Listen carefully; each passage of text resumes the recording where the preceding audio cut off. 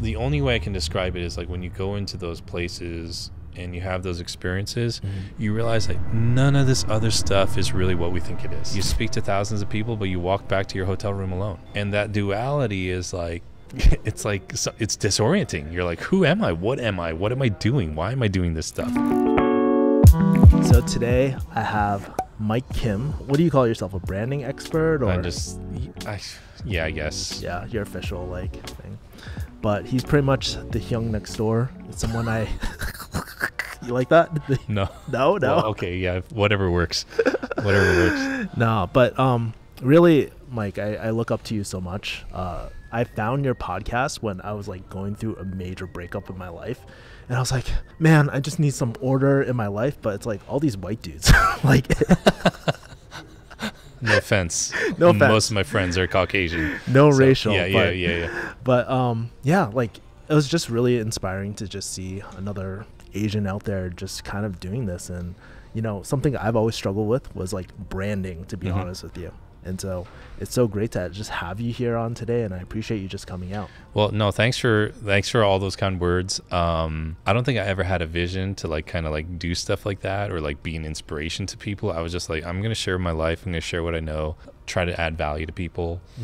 And I've heard things like that over the years. And I learned really early on, like not to really read and believe your own press clippings, because it can kind of like delude you into this sense of like being self-important. Being in branding and being in the particular kind of branding that I'm in, working with people who are branding themselves and their ideas, you tend to meet a lot of folks who are self-important. And self-important people are really interesting in that there's like this sense of entitlement and, you know, a little hint of narcissism. It's really just a disguise to cover up their insecurity. Yeah. And I think I've always held a little bit loosely to the roles that defined me. Yeah. Which has allowed me to kind of change a lot of things and what I do in my life. And I'm still discovering who I am. I don't think you ever get to that point. Well, not that I know of. Yeah. Right. At least now, maybe when I'm like 60, 70, 80, who knows? I just stopped giving a shit, right, about anything, right? And which I admire with people that age. But yeah, thanks for sharing that. And that means a lot, honestly. That means a lot. You know what's really refreshing? What you just said. You're like, man, sometimes I don't even know what the I'm doing, right? I don't. I really don't. But I guess, like, how did you develop this? Because outside looking in, you have your together. You look very well put together. When I first met you, I was like, man, I don't know if I can be like super ratchet with Mike if he's like super professional. But as I got to know you, we started talking about psychedelics and all that. That's the cool Mike I like, right? But how did you like build this like identity or perceived identity as a branding expert? You know, it's funny you say that, because most of the people who like give me feedback on the content I create, they're like, you're super authentic, you're super real. And there's almost nothing I won't talk about. I mean, there's very little I won't talk about. Like, come to think of it, I don't think there's anything I wouldn't talk about. What's your social security number? I mean, I mean, I can, no comment. But I don't have one. No, I'm just kidding. But yeah, I feel like that has been one of my superpowers. A friend of mine said to me, and he's like a multiple time best-selling author, his name's Jeff Goins. And when I first met Jeff, he was way ahead in the game. Like, he was writing books. He was like, and we're still tight to this day. Yeah. And I was just like, I'll never get to where this dude is. Like, he's just killing it. And he goes, you know what your superpowers are? You make difficult things simple, and you're vulnerable. I used to think it was marketing and branding or whatever. And the more I thought about that word, vulnerability, your relationships go only as deep as your willingness to be vulnerable with the people around you. And I think I've done that a little bit better than most people think. Now, I think there's another layer in it. You know, I'm halfway done with this drink. Like, who knows what the heck's going to happen while we're on this. But I've just kind of always worn my own stuff on my sleeve when appropriate. And yeah, that's kind of it. So it's interesting that you say that. Yeah. But from the feedback that I get, most people are like, dude, you write blog posts about your divorce, or you write funny shit about like dating, and like I would post stuff on Instagram stories, and like those are absolutely the most engaged pieces. Like you know, like over the years, right? And so, and I don't do it as a publicity stunt. I'm just like, whatever, like this is what's going on in my life, like why do I have to hide anything? So dude, it's so crazy because like I didn't know you had so many like crazy stories and stuff, right? Like you have crazy stories and you're always like making me laugh. And even when we were like going out to Korean barbecue, you're talking about stories. You're like, dude, my dog wouldn't even eat this. Like I'll post a clip about that later, but it's just so interesting. And so like, you know, one of the things I think about is like, how do you go about like collecting these stories and all that as well? I think I just like to document things. I've always done things that way. There's an element where you have to create, like you have to go in and edit. You have to go in and do post-production. I grew up doing music, and there's a piece where you have to sanitize, clean up for the sake of the audience, so that it's more digestible and palatable to them, right? Like if I were to use a cooking analogy, and I really like cooking. Really? Most people don't know this. I love knowing what ingredients I'm prepping. I love knowing how much of everything gets into the dish. Okay. And then the final product has very little resemblance to what you started out with. Yeah. Right? Yeah. And so I've always loved that messiness. Yeah. And then with social media, my life became that messiness. Yeah. And so if anything, I feel it's like this. I might not share with you a picture of the chicken française that I make. I'll post a picture about the lemon I cut up and the fillet, the chicken fillet that I just like cut in half. And people are like, oh, that's very vulnerable. That's very real. Yeah, but we can all buy chicken at the store for $20 a pack, right? So if anything, that's kind of how I approach it. And I've never bothered to learn the skills on video to clean up the stuff. I can do it with writing, but I've never learned it on video and YouTube and Instagram and all these other visual platforms. So I think there's still a rawness to it, if you will. Yeah. You're speaking about making stories or your experiences more digestible. Are there a few elements that you could kind of break that down into a digestible story? Yeah, I think what I think through, like the marketing brain in me, the marketing answer I give everybody is never tell a story without making a point, and never make a point without telling a story. Now that sounds like good advice, but I don't think like that on an everyday basis. I just think like, what are some of the relevant, salient moments from my day that I can share? So not many people know this. I don't keep Instagram on my phone. That's something I learned. I download it multiple times a day, depending on the situation. If I'm traveling like this, we're in Vegas. Yeah. I know that I'm going to be just out and about. I keep it on my phone. But when I'm at home, I don't have Instagram on my phone. So what I do is during the course of the day, I will whip out the camera, take pictures, take video. And if I feel so inclined that night, I'll re-download Instagram. I'll post all the stories, all the captions, and then I'll delete Instagram again. And I won't look at it till the next day. Yeah. And to me, social media is a drug. It's a drug. Like the way that it's wired, the way that it's built. If you've ever just looked at Instagram on your laptop, you're on it for like 10 seconds and you peace out. It's and how appropriate we're in Vegas. It's the combination of your phone and the app, which is like literally a slot machine. You pull it down, you're like, what's it got for me today? Yeah. Right. So I've learned to kind of cut that off, and not to be like crude with examples, but please be as crude as you want. It's like, you know, the most successful drug dealers, they never get high on their own supply. Yeah. And to me, I'm just like, Instagram's a drug. Yeah. I have to use it. It's where people hang out.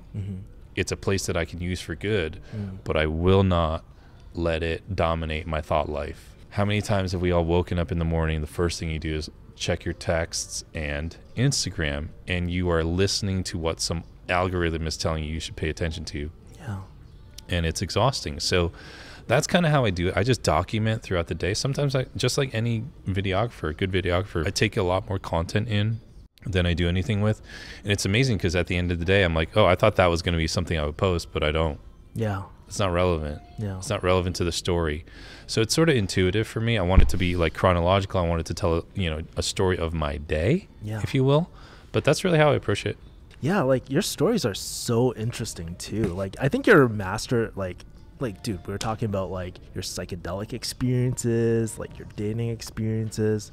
What do you think, like, what is a good structure for a story? Do you follow a structure, or do you just like whatever? Like, I don't really. I think it's more like the aspects of my personality. So I'm sarcastic with myself, not with other people. Because people who are sarcastic with other people are kind of like a-holes, right? Yeah, I mean, they come across like that.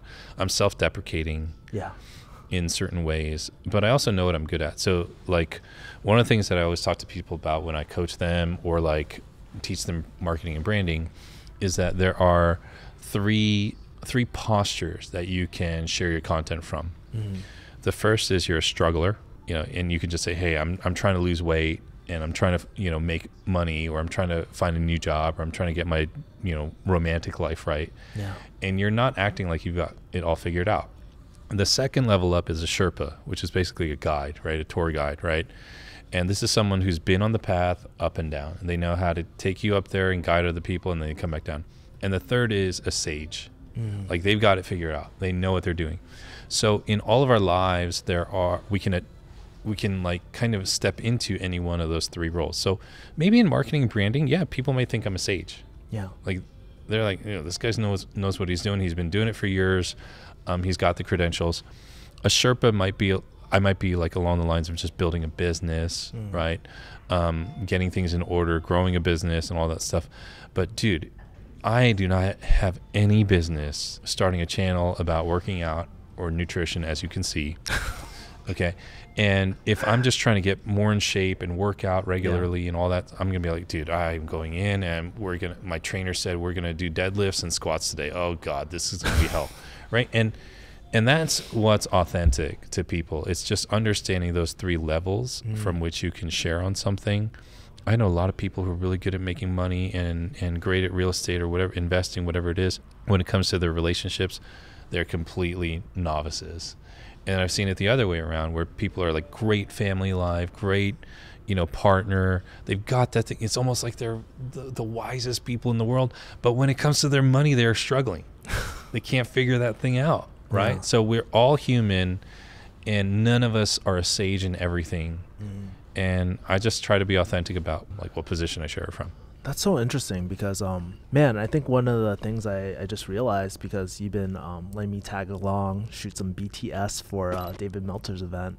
And I was like, dude, like all these people are just like us, you know? And that's one of the realizations. And you're talking about like humanizing as well. Like I thought that was very, very interesting. Yeah, I mean, people are people. There was this guy I met on this trip, Larry Hagner, Dad Edge podcast. I'd never heard of him. 20 Super million plus cool. downloads. Super cool. I'm not a dad, so why would I listen to his show? At least that I know of. I don't think I'm a dad that I know of. And he brought his 16-year-old son Ethan out. Yeah. And Larry asks me, hey, what's one piece of advice you'd give to my 16-year-old son? Could you share that? And that was really cool. And then he asked Ethan to ask me a question. And Ethan goes to me, he goes like, what's it like? Like, what have you learned being around so many of these successful people in your career? And I was like, dude, that's a really good question for a 16-year-old. And I said to him, you know, at the end of the day, everyone's just a person. The more successful people become, the more other people want something from them. So it's sometimes hard for them to know who their real friends are. Yeah. But at the end of the day, everyone's just a person. And deep inside, like, I think the name of the game is just learning to love yourself, because that's who you have to spend the rest of your life with. I mean, I can never escape myself, no matter how much I try, right? And so at some point you have to come to terms with who you are and who you see in the mirror. And that's really been the name of the game with me. Life is messy. It's ups and downs all the time. Yeah. I've never met a single person who's just had a super easy life the whole way. Yeah. And I just share it from that perspective of a struggler. And in certain things, you know, a Sherpa, and in business stuff, yeah, I might have some, but no one really cares about what I know about marketing and branding. You know, I hope to God I do not be remembered like that when I die. Dude, I love your BTS behind the scenes. I love the personality of Mike, and seeing like you in real life. I love those stories and stuff too. It's pretty funny. And speaking about humanizing, like so for me, sometimes like when I'm talking to like people who I perceive like way more successful than me, I get freaking nervous. I'm like, dude, I'm an extrovert too. I love talking to people all the time. But did you ever go through that phase? And you're talking about also the process of self-love. As you're talking to more successful people, like if you did get nervous, did it kind of like, I don't know what a good question is, but did it kind of like taper off over time? No, I still get nervous. Really? I get nervous like everybody else. Yeah, I do. It's just like a raging, I'm like a duck on the lake. It's like, looks calm on the outside, and underneath it's just like a raging, or swan or whatever, whichever bird does that. But I think the difference is that I've always been able to, or maybe I've stepped into the ability to take that discomfort and use it as a tool for self-reflection. So I might see someone who's got things seemingly more figured out than I do. And then I'll use that discomfort to ask myself, what do you think that they've done? Or what do you think they've had to fight for to get to that level of peace or confidence or contentment? Not jealous, or not that I'm, kind of just upset or frustrated at myself. Even when I get frustrated with myself, I ask myself, why are you frustrated at yourself? What are you not learning? What do you need to learn? What do you need to grow in? What is the price that you have to pay? What's the thing that you have to confront? What's the fear? What's the anxiety? What are the patterns? That's not to say that the people who have made a lot of money or have a lot of status or have a lot of fame have done something necessarily better than others. Yeah. Dude, I could have invested in crypto like 20 years ago and just like, okay, all right, I had like gajillion dollars. That doesn't mean I grew as a person. Yeah. So I try to eventually ask myself the right questions, the deeper questions on it coming back to me, and what do I need to learn? What do I need to grow in? And maybe that works itself out and manifests itself in more tangible things like the money you make or the impact you have and all that sort of stuff. But for me, mostly it's just been looking at the guy in the mirror, trying to figure out who he is, why he does the things he does, the way he does. And that's it. I really try hard not to run other people's races. I just try to run my own race. What do you do when you find yourself like running other people's races? Do you go through that reflection period, or? Yeah, so there's a couple of tools that I've had to kind of learn and put into my toolbox, right? There are some people, like, if all you have in your toolbox is a hammer, you're going to treat everything like it's a nail. Okay? So you got to learn some nuance. You've got to learn some new tricks. Some of it's physiological, like getting the right amount of sleep. I do cold showers every morning. I've done that for 2 years straight. I thought it was ridiculous. I didn't understand why people did this. I don't even know how I started. I think someone told me they did it, and I just started playing around with it. I watched some YouTube videos on it. And coincidentally, of course, just this past week, I got to interview Wim Hof, who's like the leader in moving, this whole concept forward. And I can't start my day without it now. Yeah. Because it clears all the juju and the bad energy. I'm pretty sure my neighbors think I'm crazy. My friends who have stayed over my place, they hear me I'm just screaming obscenities. They're like, what are you doing, dude? The importance of working out, exercise, eating right, even cutting down on this stuff. Like, I know the marked difference in my life when I practice those things. Having a gratitude practice, another tool that's been really important is this thing called the 5-minute journal. Oh, yes, I have that. I thought it was the dumbest thing in the world when I started out. You write 3 things you're grateful for, 3 things that would make today great, and a daily affirmation. I'm like, give me a break. But I've done this almost 2 years straight, nearly every day. When I miss a day, I usually go back and fill in what I missed. And when I look through that journal and I look at my life over the course of 6 months, because if you fill it out every day, it's like 6 months, you realize that the things that other people think are big are very small, and the things that you think are small are very big. So case in point, July 2022, I think it was 2021. I've released my first book. I remember. You Are the Brand. It hits 2 bestseller lists. And you know how much space that took up in my gratitude journal? It was 1 line out of 3 that day. And probably that day, it was 3 great things that happened today. My book hit 2 bestseller lists. Yeah. I got my workout in. and I did not drink. Yeah. It trivialized the thing that most people, not trivialized, but it put it in perspective. And when I look back at the journal, the thing I realized that makes me the most happy and the most common thing that I said I was most grateful for, or what made the day great, was that I showed up well for work, and that I got my workout in, and that I was grateful for my apartment, right? I was grateful to spend time with family and friends, even my friends' kids. I started to see that. Yeah. And that was so much more important. I'm only going to write a book once every couple of years, if that. Yeah. So why build my whole identity and my well-being around it? It's the little things that I do every day that are actually big. You know what's so interesting? Because I have the same journal. I had this journal since I followed Tim Ferriss a long time ago, and he always recommended it.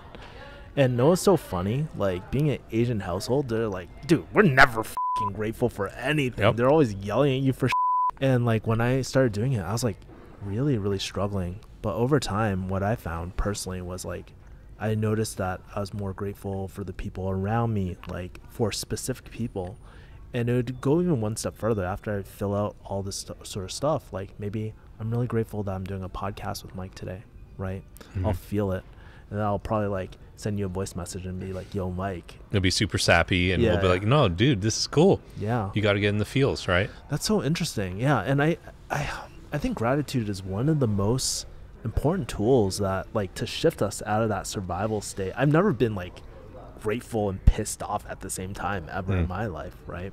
So it's totally a skill. Like, Thanksgiving used to come around, and it's almost like you're obligated to be thankful. And our skill at expressing and identifying gratitude is so poor. What do you say? Oh, I'm glad I'm alive. I'm glad for my family, even though I don't love, like, I don't like all of them, right? Yeah. And that is such low-level expression. It reminds me of the first time I went into counseling. And my counselor was like, my therapist was like, tell me what you're feeling. I was like, what are you talking about? I'm upset. Like, yeah, but what are you feeling? I was like, I just said I'm upset. Dude, Kevin, I literally, the next time I went in, I literally had to Google words for emotions. Yeah. And this is when I was going through like marital problems, right? Yeah. And I was like, there was literally a color wheel on Google. Dude, I had to do the same kid you not. thing. Rage, fury, right? Angst. And then it goes like from red to like orange. Yeah. Right? Like agitation, frustration, right? And then yellow is like annoyance or disappointment. And I'm like, and I felt like a freaking second grader. I'm like whipping out this color wheel in front of our therapist. I'm like, I feel this rage and this agitation. And I'm like 40 years old at the time. I'm like, what is wrong with me? Yeah. But we don't deal with that stuff until it's almost too late. And yeah, man, I mean, I think about my life, and I think about life in general. Yeah. And I say this to everybody nowadays, life's short, but it's the longest thing you ever do. Eat good food, spend more time with loved ones, never pass up an adventure. Yeah. Like, I know I'm not going to take any of this with me. Yeah. Right. And so, and I'm of that age where like very prominent people who are my age or younger have died. Kobe Bryant and I were the same age.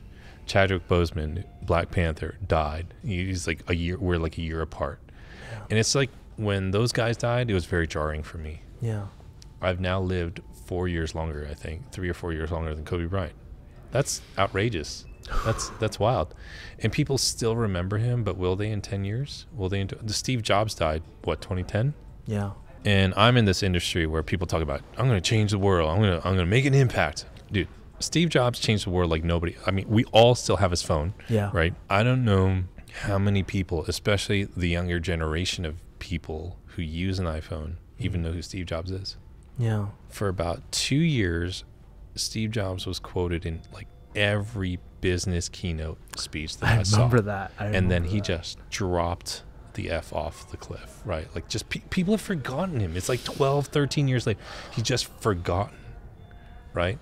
So we like tend to put these concepts of like legacy and impact on a pedestal. Yeah. As if people are going to remember us. They're not going to remember you. They might deal with the effects or ramifications or consequences of what you did. Yeah. But outside of having kids, a family, like, I'm not sure that, yeah, we can make a difference in people's lives. But that's probably where I see it the most, you know, in the lives of family, right? Yeah. But that's what's also helped keep me in check. Like, all right, I wrote a book. If someone tells me like it changed your life, cool. Yeah. I'm like, amazing. That's cool. That's not why I wrote it. I'm glad it helped you. As long as I'm alive, I'll do what I can if you ask me to help you. But I don't have these delusions of grandeur. Like, in 100 years, people are going to remember my name, you know? So, dude, I don't even know. I literally don't know my grandmother's name. Really? I don't know her name. She's Harmony in Korean, right? Yeah. I don't know her name. That's my paternal grandmother. All right? Like, I was closer to her. Yeah. I definitely do not know my maternal grandfather and grandmother's name. They passed when I was a kid. I literally don't know their names. Gun to my head. I'd be like, is their last name Lee? Because my mom's last name is Lee. I mean, that's got to be it, right? Do I get half credit? That's 2 generations. And I don't know my grandparents' name. So, like, and that's 30, 40 years ago. Yeah. Now, people's attention span is even smaller. Social media, the internet, everything. We're going to be forgotten. You know? So, I don't have delusions of grandeur around that stuff. Such a great reminder of, like, impermanence and all that. And, like, I don't know. I was guilty of it, too. Like, when I was a lot younger, I was like, yeah, I want to leave a legacy. I want to change the world. But it's so interesting. You brought up the grandma and grandfather analogy. I'm like, I know it on my dad's side, but my mom's side, I don't even freaking know, dude. I don't know. It's crazy. Don't know. My aunt just passed away a couple months. Well, I had 2 aunts pass away in the past year. I literally don't know their names. Holy crap. I literally do not know their names. And my oldest cousin, you know, we see each other every couple of years here and there, and we have a good relationship. Yeah. And it was her mom. Yeah. I don't know her name. I don't know her mom's name. Man.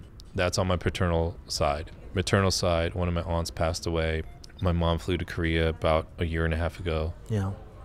I don't know her name. I don't know. I had a hard time remembering who she was. She apparently sang at my wedding. Really? I don't remember. I just remember her singing at my wedding, but I don't know her name. I'm just like, that's emo aunt in Korean. Yeah. And so this whole thing about impermanence and like all we have is right now, like it's a miracle we're alive. It's a miracle that we're here. I could be anywhere else. You could be anywhere else. We're just sitting here in Vegas, like in this hotel. Like, what are the odds? 1 to 1 that you and I would sort of cross paths, find each other on the freaking internet, and I'd be in Vegas and you happen to live here.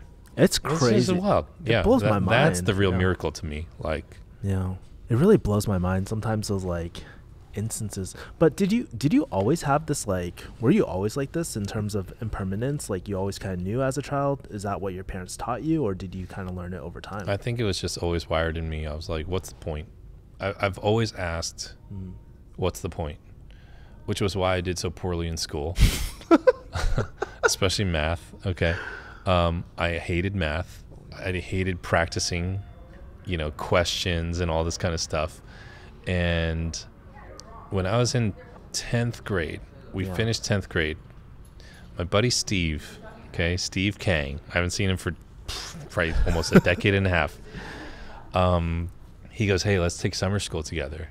Yeah. And I thought that meant let's get our crap together because, I was bad at math. So I go to summer school with him. My mom's like, oh, my God, you want to go to summer school? Unbelievable. Are you on drugs? This is amazing, right? And so I'm like, no, you know what? I actually should go to summer school because I have no idea what I'm doing in math class. Yeah. We take the summer course. It was actually trigonometry, so I skipped a math class by taking it in 7th grade. So when I got to 10th grade, so when I got to 11th grade, I took pre-calc. I was totally unprepared. I just bombed. And 12th grade, they put me in calculus. Dude, I legit did not have a freaking clue what I was doing in that class. So I skipped a math class by accident. Yeah. Right? And I think about that, and I'm just like, I was always like, why does this matter? Why does calculus matter? As far as I can tell, calculus is used to figure out exactly how much ketchup in the McDonald's pump comes out when you squeeze it down. That's literally, I remember saying that in 12th grade. And my mom was like, you're getting D's, you're getting F's in calculus. I was like, I don't get what the point is. Yeah. What's the point? I've always been like that. So if there's a point, if I can see it, I'm good. If it's hard, it's okay. I don't need it to be easy. I just need it to be worth it. I need to understand why we're doing it. And there's so much stuff that we go through in life, we never think about what's the point. That's so interesting because, like, you know, you've publicly said on your podcast that you do psychedelics and stuff like that. So what was that transition like? What was the point of like doing psychedelics or Aya like experience? If you're open to talking about it. I've never done Aya. Okay. I've done a couple of psilocybin journeys, which are basically mushrooms. Okay. And the first one I went on was about 3 years ago, so like 2020, 2020, 2021, around there. No, actually, be 2019, because it was before COVID. Okay. And I just gotten divorced like 9 months earlier, late 2018. And my friend Trivinia, shout out to Triv, she goes to me, I don't like who you're becoming, because I was just drinking a lot and just horsing around, like just doing crazy crap, right? I was raging like a college student. I was just going nuts. And she's like, I don't like who you're becoming. Yeah. I want you to come to this retreat with me. I was like, no way. I don't do drugs. I've never done them. I don't want to have anything to do with them. We run into each other in LA. I happen to be there for some other thing, and she's there for another thing for business. We go out to dinner. It's been a little bit since I've seen her, and we get in the, I distinctly remember this conversation. I took her to some Korean place in LA because, of course, right? Because Triv's like the whitest girl you always see, right? White and blonde.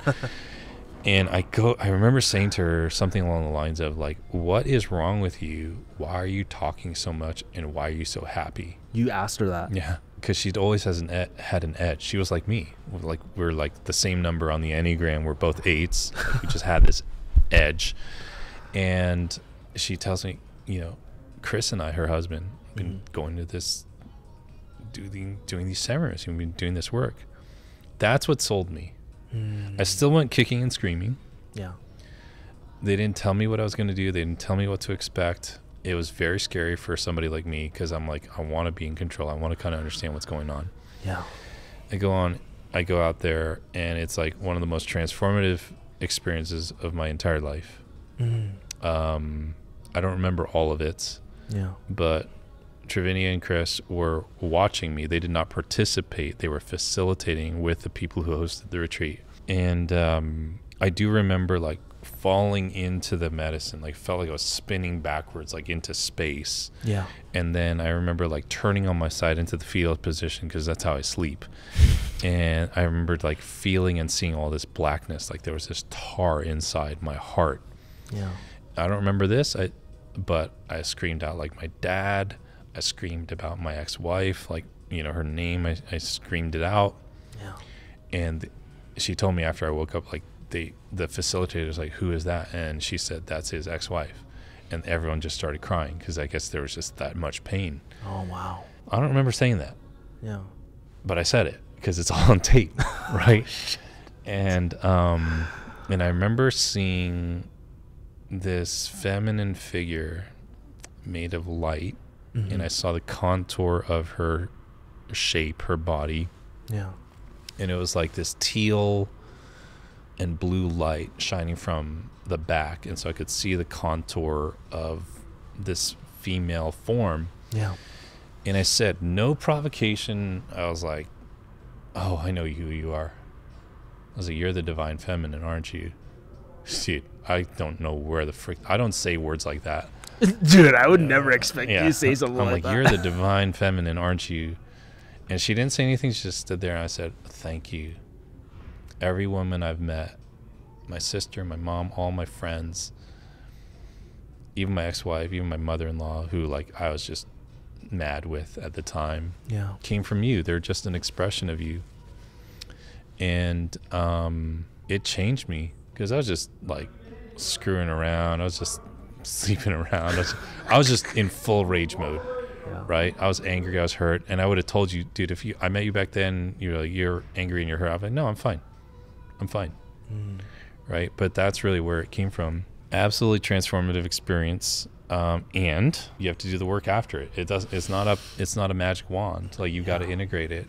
You've got to do something with that awareness.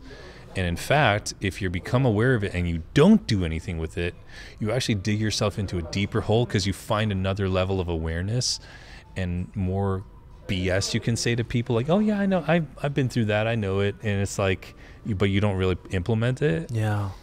You can just dig yourself in a deeper hole. So yeah, that's what that experience was like.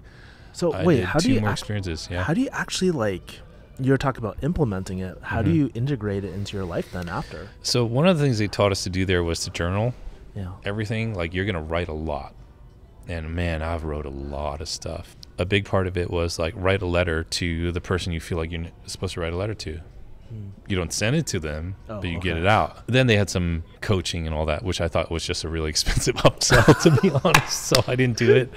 And maybe I should have. But, you know, if anything, that first experience and the subsequent experiences that I've had felt like it felt like my heart and my mind were two different parts of an engine. And those experiences were like the jumper cables that connected both of them to each other again. And I became more whole. Yeah. How do you decide whether you should do another journey and stuff? So this is super woo-woo, but I just feel called to it, or I don't. Like, right now I have zero pull. I feel nothing about it. I just did, right now we're recording this in March. I did one in November. Yeah. That's 5 months ago. I feel zero pull. Zero. But leading up to November, like all of last year, I felt like I was supposed to do something. Yeah. I didn't even chase it down. I didn't even call my friends. I didn't text anybody. I just felt like the right thing is going to reveal itself.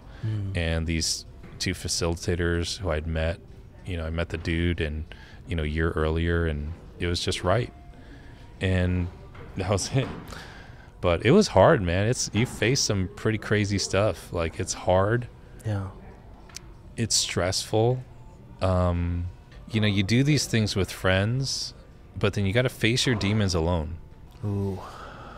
Even marriage, like, you get married together, but you get divorced alone. Like, people don't understand that. Like, even in my career, I speak in front of a lot of people, sometimes thousands of people. Yeah. You speak to thousands of people, but you walk back to your hotel room alone. And that duality is like, it's disorienting. You're like, who am I? What am I? What am I doing? Why am I doing this stuff? Yeah. So yeah, there's that, man. I feel that too. Like, sometimes when I do YouTube, or like when I'm doing in the throes of my business, I'm like interacting with so many people throughout the day, and then I go to bed, I'm like, dude, I'm alone. Even when my ex was sleeping right next to me, I was like, dude, I feel completely alone. It has very little to do with who you're with. Yeah. It's just learning to be with yourself. Yeah. You ever go into one of those like floating pods? The deprivation chamber? No, I haven't. So I did that once 5 years ago. Yeah. So like, it's just this weird looking egg thing, for those who don't know. Yeah. And it's this, I think it's like water with a ton of saline in it or something, so that you naturally float. Yeah. So the one I went to was in Seattle.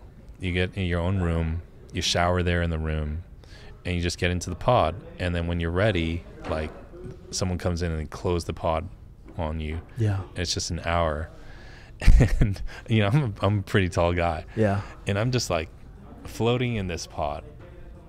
There's nothing there. There's no sound. There's nothing. And I'm just like, I'm wiggling like this, okay? Like wiggling like this. And I felt like a fetus. I legit felt like a fetus in like my mom's womb. And it, like, that's all and I was like, I can't think about anything. Like, at first I was like, this is stupid. I'd rather get a massage. At least it'll relieve some stress. Yeah. And I'm just like, and this is pre-psychedelic. So I wonder how it would be if I did it now, knowing what I know now. Yeah. It was an interesting thing, just like one of those early lessons where I had to learn just to be present in the moment. And frankly, an hour passed a lot faster than I thought it would. Yeah. Yeah.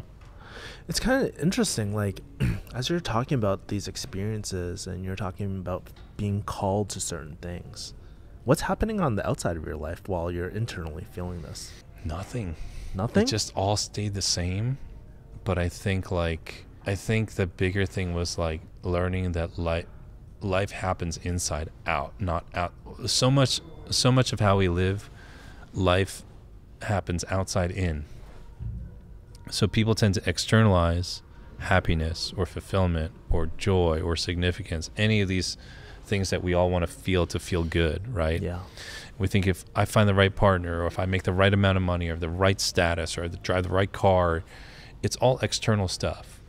And we're always trying to get that external stuff in to make the inside feel better. Yeah. But if anything, I learned it's like it's really about having it go from inside out. And so eventually, yeah, when I tapped into that stuff, like, were there radical shifts in my business or my bottom line? Not really. I did shift things in my business, in the way that I worked and the way I spent my time. Yeah. That was a big thing. Yeah. But I think a lot of the inner work is a lot like working with a personal trainer for the first couple of months. You do all this work and nothing changes on the outside. And it's easy to give up. I've been working with my personal trainer for about 6 months. I don't feel any different on the outside. Yeah. But he's like, all these other little muscles that you don't even know exist are so weak. Like, we have to get them right, or else, you're going to be like an old man and hunched over and everything. Yeah. And I just trust that process because I know I'm stronger. Like, I can't bench 400 pounds or anything like that. I don't have the ego lifting, which to me is like driving a certain type of car or having a certain type of status, where we attach our identity to those things. Not that there's anything wrong with those things. Yeah. It's just the internal narrative, right? But yeah, doing the inner work is like working on your cholesterol or your blood pressure. Nobody sees it. You don't look any different. Yeah. You don't even feel any different. Yeah. But you're doing the work. Man, because we talk about psychedelics a lot. I think the first time I met you, I was like, whoa, Mike does like a crap ton. Like, he's like really into this stuff. So what would you recommend for someone who's like kind of interested into this stuff? Would you recommend it for someone who's going through a transition or waiting for them to be called upon? I got into it not knowing anything. I sometimes don't even know if I'm saying the words right. For the longest time, I was like, psilocybin. Right? I literally didn't know. And for me, in that sense, ignorance was bliss, because I knew that I was with people I could trust. Yeah. So that was big. Yeah. I just trusted these friends of mine. And when I've told a couple of people who've been through some pretty hard stuff to consider it, and I can hook them up, they automatically want to know more about it. Yeah. They're trying to get a lay of the land. Yeah. And that's one thing, whether by ignorance or intention, I did not do. And I'm glad I didn't. Yeah. Because you can paint yourself into a narrative of what's going to happen. Yeah. If you set these expectations, you actually close your openness to what it can do. Yeah. People have told me about ayahuasca. It's kind of going into more of the mainstream now. I literally don't want to know what happens. Like, they've told me, like, you're going to puke. I'm like, I don't need to know that. Like, if it happens, it happens. Big deal. Like, I'm sort of like, I die. Yeah. Okay. At least I'll go out in a blaze of glory and wanting to know. No one's going to die. Yeah. Okay. But if you feel called to it, the only thing I could say is just stay open to it, ask around, and it will just sort of reveal itself, the right path forward. It sounds very woo-woo. Yeah. I'm not super woo-woo. Maybe I'm woo adjacent, but that's how it's felt. And if anything, I can look back on all of those experiences, and again, it felt like it connected my brain back to my heart. Like, those jumper cables were reconnected. And if anything, I live much more intuitively now, trusting my own feelings, my gut, my heart. And I'm a very logical guy, so that was hard to do. But yeah, that's kind of what the end result has been. Have you seen, like, this is probably going to be one of the last questions. Have you seen, like, people do, like, psychedelics or anything like that, or go on these, like, kind of like these guided journeys, right? And have you seen it affect, like, people's branding at all, where they're just like, oh my God, I'm in the wrong direction. I need to repaint. Totally. Yeah. Totally. For some, it's extreme. Yeah. Right now, Aaron Rodgers, very famous football player, talked very openly about a psychedelic journey he went on last year, and he said it helped him love himself and really realize what matters and doesn't. And he's like this famous football player. I think he just got back from like a 3 or 4 day darkness retreat. He was just in darkness for 3 or 4 days, and it became this whole stupid story in like the world of sports media. Yeah. And that's the only way I can describe it, is like when you go into those places and you have those experiences, you realize like none of this other stuff is really what we think it is. When that guy's 80 years old, what's it matter if he plays another year or two of football or not? Yeah. He's 37, 38. Like, he's done all these things, and he's questioning whether this was, I don't know what he's questioning, but he's clearly hungry and searching for more. Maybe he just decides, I'm going to quit football. Who cares? It's his life. None of, like you said, like, you know, you play in front of all these thousands of people every week, but you go home alone. Yeah. So why are we going to give someone crap about who they are and what they do for the rest of us when none of us want that responsibility either? Let him live his life. Let him find peace and contentment with just along the lines of everybody else. You know, none of us have it all figured out. We're just trying to navigate this thing called life. As far as we know, we're on this spinning rock that's floating through space in the middle of nowhere. And like, that's all we know right now in humanity. That's all we know. And it's just like, why are we so concerned about what people think and what we do, and just enjoy this? Like, dude, you and I could be living in, and no slam on them, but like some really struggling third world country and not have any water. Yeah. We're sitting in the lobby of a Vegas hotel talking about this, right? It's talking about these things is a luxury afforded to very few people in this world. So I'm very grateful. You know, you're sitting listening to this or watching this on a device that's streaming it over this thing called the internet. It's like magic. Okay. And it's just, enjoy where you're at, take it all in, be thankful that we are where we are. I know life can be hard, and I didn't have an easy life growing up either, neither did you. But we're here now, aren't we? So just find your peace and work for it. Yeah, as I, like, my last note here is, like, as I'm thinking about this and I'm, like, closing my eyes and I'm thinking about, like, that Kevin version of Kevin trying to figure out what the he wants to do with his life, getting out of pharmacy. I felt this pressure to, like, build this business, get out of pharmacy, seeking it externally. But I love what you said about internal out. And it just, after talking to you, it just feels like, man, maybe I should just relax a lot more, because we all die at the end of the day. It's impermanent. Yeah, like, it's totally impermanent. If I have kids, like, I hope I do, by the way. Like, that's one thing I want. Okay. At least you're clear on that. If I have kids, I'll remember that my grandkids probably won't remember my name. So it's kind of humbling. Yeah. Cool, Mike. Thank you so much. My pleasure, dude. I really appreciate you coming on here, talking about psychedelics and all that sort of stuff. There's just so many people who really would resonate with your story and stuff, and you're just you just have so much wisdom, you know, like that old man wisdom. You got that, right? Like, so yeah. So make sure to follow Mike, leave all his links below, and I'll see you guys next time.